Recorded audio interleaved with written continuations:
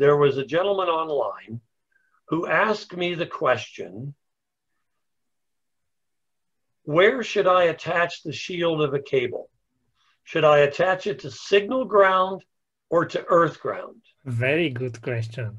And I think many people ask this. Yes. And I said, let me give you the answer now, and then I'll explain in a minute. I'll explain later why. The answer is you don't connect it to either.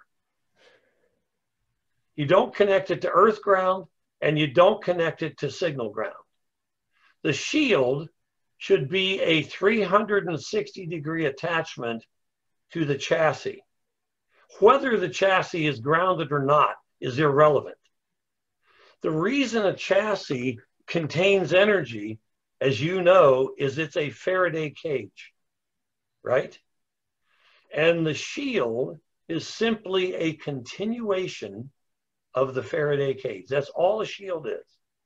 It simply it continues the concept of containing fields. So when I send energy from the left-hand circuit board in through a connector into a cable, if I've attached the shield properly to that enclosure, none of the energy will escape out through the opening around the shield. In contrast, when I see, let me find it. Here it is. I hate these things. RJ45s. Somebody asked me once, didn't you ever use RJ45s when you were in telecom? And the answer is yes, we used them, but not for shielded cables. Because look how this thing works. There are two pins of this little connector that attach to the shield. It's not a 360-degree attachment of the shield. There are two pins that attach to the shield. So the shield still has an opening between the shield and this connector. We had so many problems with this, actually. Everybody that uses them does. If you put energy inside the cable, it'll escape out. If the outer shield collects energy from the outside world, it'll couple into the system. I think we should explain this a little bit. When you say connecting the cable, it means like all is, but the shield is connected all around to the connector. But in this case, in other words, you choose a connector where you can, and it can be a D connector. Yeah. It can be a Canon connector. It can be, a military style, it can be whatever you want. But the shield has to attach all the way around the housing of the connector. That's the 360, what you say. 360-degree attachment. And when the two pieces mate together, they have to have a 360-degree attachment. In other words, they have to seal. You have to have connectors that seal to one another properly. Let me show you another picture. When I went to L3 in 2003, and the first week I was on the job, I was lucky enough to fall into 3 problems that were so easy to solve, it was like falling off a log.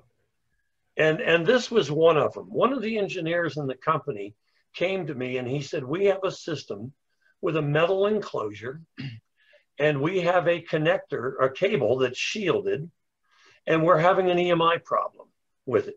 And I went to the lab, and what I saw was that they had a plastic 25-pin D connector.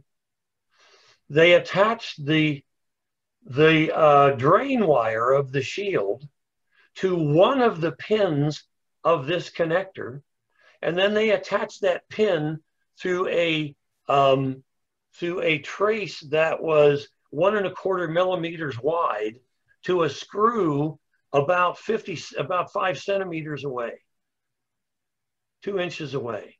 And they wondered why that wasn't a good enough shield on the cable. And I said, are you guys kidding me?